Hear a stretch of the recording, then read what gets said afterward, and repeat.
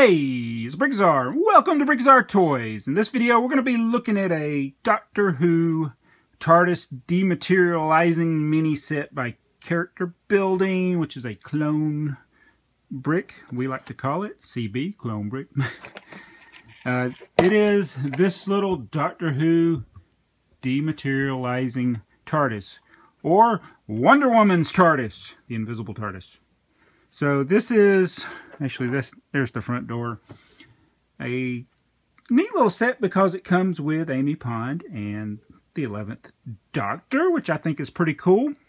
Overall, I like the look of it, but I will say that I was a little disappointed because this thing broke before I finished building it. There's these little tabs on these doors, and that door, the top hinge part, broke off. And now it leans in. So that thing, and I'm going to break the bottom one now. Trying to straighten this thing up. So we'll do it kind of like that. You got to be very gentle. The little tabs on the end of these little trans clear doors are not very good. But they got little stickers that go here along the top to make the little windows of the TARDIS. They did have a sticker sheet, and I think there's some extra stickers there. And I almost thought about just keeping the stickers and using them on Lego pieces instead of the character building, but I said, well, maybe I can find another one, because maybe use the police box sticker. I don't know if you can see it there, and then the little stickers for the door. So you got an extra police box, an extra door sticker, extra window, so I could at least make the front door out of Lego, although I don't know if I got a trans clear Lego door to do that. So let's look at these minifigures a little closer.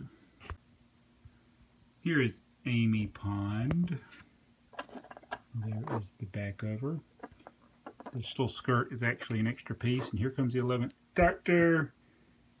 He reminds me of Elvis. He's got his sonic screwdriver and he falls over. They're not very posable.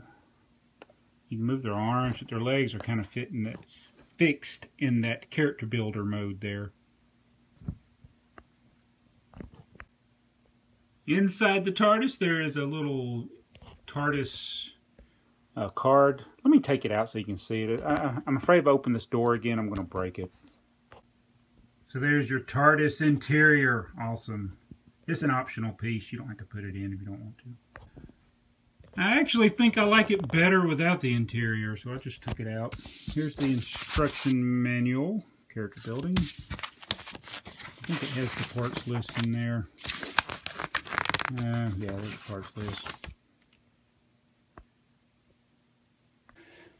So thanks for watching this video. The TARDIS is the time relative dimension and space thingamybobber, and it looks like a wooden police box. That's for you who don't know anything about Doctor Who. That's what the box says.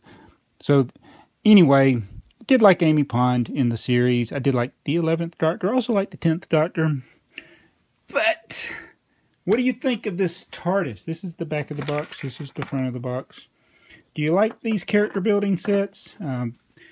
I kind of like them. It's just that they're just not as the quality of Lego, which I don't like.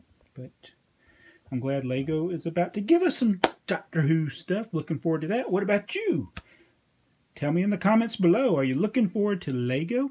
Did you like this character building stuff? At least maybe collecting the minifigures. We have reviewed a few others. I got another set I haven't reviewed yet. But anyway, thought I'd show you this one. Thanks for watching. You've been watching Brickzar Toys.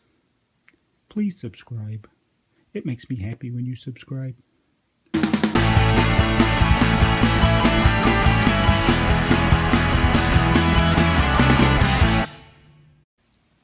Did I do good?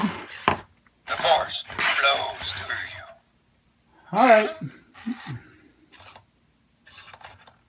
Bye, Yoda. Good night.